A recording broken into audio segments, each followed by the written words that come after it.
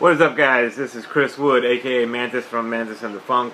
I'm going to show you a little bit about fret rocker and how to set up our guitar for, excuse the camera thing here, how to set up our guitar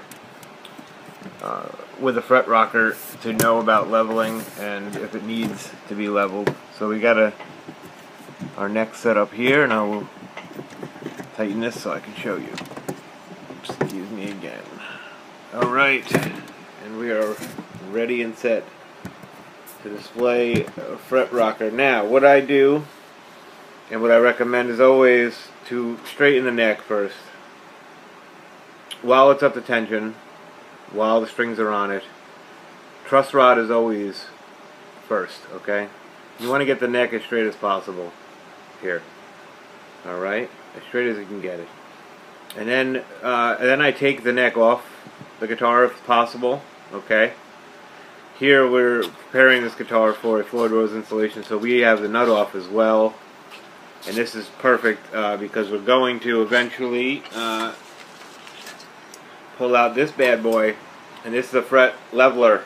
And what you do is you just put some 400 grit sandpaper on this, you set it right on the frets, and you just slide. You're not pushing down, you're just sliding. And we'll explain what it is that you're looking for when you do that and what it is that's doing. But this little guy is the fret rocker. As you can see, it's got 4 sides to it that are different lengths, okay? There's this guy, this guy, this guy, and the big one that we start with, okay? Up at the top, you're going to use the big one, the big side. Because what you want to do is you want to set it between 3 frets. You want to set it on 3 frets and just try to gently rock back and forth if you can. You're also going to do this across the radius of the fretboard, so I do it 3 times. I do it on the low E side, on the very middle, like between the D and G, and then over here on the high E side between the B, around the B string or so, okay? When you're doing this and trying to rock it, don't push down and indent your frets, okay? Be very gentle and just see if it rocks. If it rocks, what you're testing is actually the middle fret. You're not testing the first one. Just because the edge of this fret rocker is on the first fret doesn't mean you're testing the first fret. Because we have 3 frets spanned, the middle one's going to tell you, it's going to tell you if the middle one is high or not. If it rocks, that means that the middle one is the one that's a little higher at that spot. Again, 3 spots to check. I'll show you, for example, on this guitar neck, that down here, excuse the styrofoam, where are we at? We are at the 15th, 17th, we use this little guy on the side, and right in between here, okay? Can't see it. Alright, here we go. We got the smallest side for the lower frets here, and the higher frets, actually, is what I'm saying. Lower on the neck, higher on the guitar, and higher on the pitch, you know? So, we got it between the 15th and 17th frets, and it's rocking, okay? When you set it down, it rocks. I can feel it. Sometimes you don't hear it, but you feel it. Feel a slight rock. You have to make sure that the rock is not caused by you, that you have the right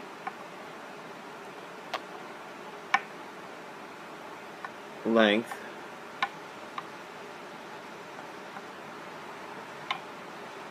we had a few high spots, so I just wanted to get one so I can show you. This guitar is pretty good though, right here there's a slight rock. I can feel it. Now what that means is that the fret here between the 11th and 12th on this side, the low E side, is a little high. That's all that means. What you do is you're going to check all 3 sections, okay, down the guitar neck, and if it, say you have lots of problems, lots of frets are rocking, and that means they need to be leveled, okay? And what you're going to do is you're going to get a Sharpie, alright? And you're just going to color these frets. You're going to use the Sharpie to just color these frets, okay? I'm not doing it now because I have to do some preparation before I level this, but you'll see a video. The preparation is cleaning. I'm going to clean it up a little bit, so I have a base to start from that's clean. But also, you don't have to do that. That's something I prefer to do. After you have Sharpied all the frets, you're going to Sharpie everything, not just the problem areas. Everything is going to be Sharpied. Some people want to, they use a different color Sharpie, and they Sharpie the problem areas with that color. Again, which station of the radius? Is it the low E, the middle, or the high E side? They'll use a green Sharpie or something, and then black on everything else.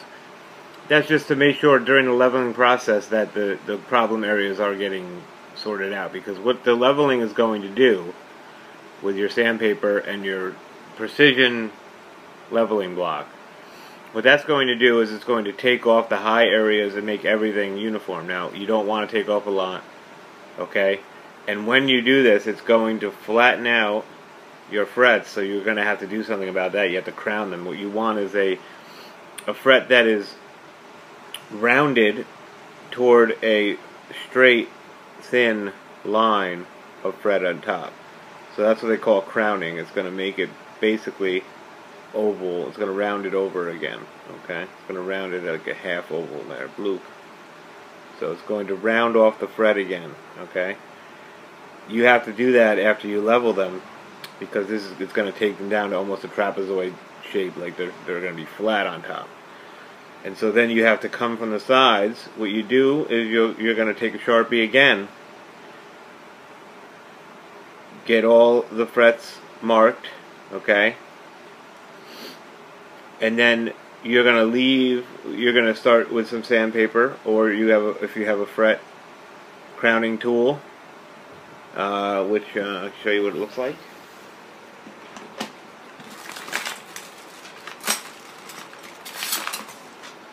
If you have something like this, there's a crowning tool that basically has a slot for your frets, and its goal is to round them back off and leave the middle bigger.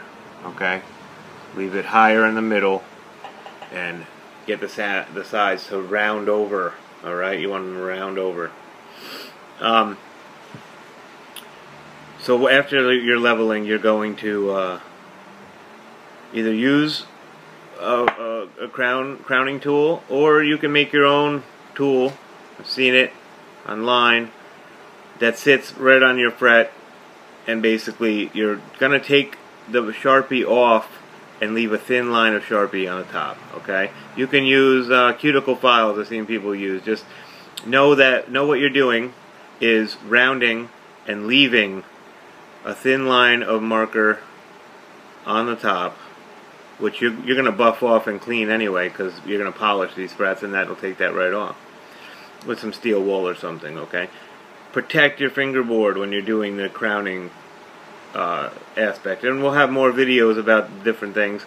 This was basically to explain the whole process and why you use a fret rocker. It's to know whether or not you need to level, okay? Because if you only have one or two problems areas, you can sometimes just, Sharpie them. Just which section again? Is it low E, middle, or high E? Side of the radius? Or is it the whole fret, But you can sometimes just do a spot job by cleaning up those sides and getting them down so it doesn't rock again. Little at a time. You're trying to fix uneven frets. You're not trying to cause new problems that will make it so you have to level the whole thing again. Okay? If you're just doing a spot job, very small amounts, you can always do more. You can't do less, and then if you mess it up, you're going to have to level the whole thing anyway. So, this guy, I've seen him from on eBay from China. That's where I got this one. You just have to be careful with tools for your guitar that come overseas and are cheaply made, be careful that they're actually straight. You can check those things, but also the really sharp edges and things. So what I do is I take some fine sandpaper and I get rid of the fine edge that could possibly poke in to my fingerboard, okay? You want to be careful around your guitar's fingerboard. Alright, so again, that's how to use a fret rocker. You're going to switch to each size as you get lower on the neck or higher on the register, however you want to say it, until you get down to the last couple of frets, which are this little guy. See? So this can sit and rock if between 3 frets you're checking the center fret, okay? You're checking the center guy. And again, don't be afraid to just do some spot stuff and not have to level the whole thing, because then you have to crown them, and then you have to polish those crown frets to get off all your sanding and everything. Now, the reason that I take the necks off when I do this, if you're able to, and I'll explain if you're not. If you're able to take the neck off, it's better to do that, because as you're sanding down, these metal flakes, if your pickup's right here, it's a magnet, it's going to start sucking in that metal if you don't tape them off, okay? So I take it off just because, if I'm able to, because I want to avoid any kind of metal near the magnets of my pickups, okay? Also, if you have a set neck or a neck through and you can't take it off to do this, frog tape, I use frog tape or masking tape or painter's tape. Tape off all your electronics, okay? Because I've seen people leveling frets right downward into where their pickup cavities is not even taped off. Here on YouTube, I've seen this, and that's a horrible idea. These are going to suck up all the metal. Every time I have a Les Paul or a set neck guitar that I'm leveling, and I tape off the pickups, the amount of metal flakes that gather, you can see them all on the individual poles and screws for the pickup, you know, the poles, the magnetic poles. You can see them gather there. So don't tell me that it's not necessary to tape them off. If you are going to leave your neck on your guitar when you're doing fret work, tape off your pickups, okay? So these are a couple of the dangers and the things to look for, the things to prep and do. Take the time, slow down. You can always do more. You cannot do less. So whether or not you should is based on the results of your fret rocking, you know. A lot of the time, if you're, you know, playing solos and things, and you're always in the higher strings over, you know, lower strings, you know what I mean, the thinner strings and the high E side of the radius of the neck. If you play there constantly and you don't ever play over here, then you can understand how this can happen. It can become inconsistent in the amount of fret that's left, because your fingers are corrosive. You know, the oils on your hands are going to be corroding this stuff. Rusty strings, the strings get rusty and old and they start corroding. You need to understand how it is that your frets act after years of playing, and these little guys will tell you what's going on in each individual fret by 3 at a time, okay? 3 at a time, 3 different places on each one. Each one you're checking, you're going to do the high E side, the middle, and the low E side. Alright? So again, it's Chris Wood from Manson the Funk, just showing you a little bit about a fret rocker, why you would need it, and what it's used for in preparation for leveling. But again, if you only have 1 or 2 problem areas, you might want to spot shape them with a cuticle file or something, and not have to do a whole level and crown and polish, okay? But it's in that order, alright? It's check, level, crown, polish, if necessary. if you check and there's only 2 problems, you don't need to level all your frets again. That's these are for extreme cases where you have many problems all over, and so if you're having dead frets and things, you're probably going to have to level. Okay, if you're having terrible dead frets, and it means that there's probably some problem with the level of all your frets being uniform. Okay, that's what you want to get. You want to get uniform, and you don't want to take off a lot. All right, very little. It takes very little to get these frets to the right place, and it doesn't take much to get them further than that, and then you have to refret it. Okay, you don't want to do that. So be very careful. You can always do more. All right. Again, it's Chris Wood from Edson the Funk. A little bit about fret rockers. Be good.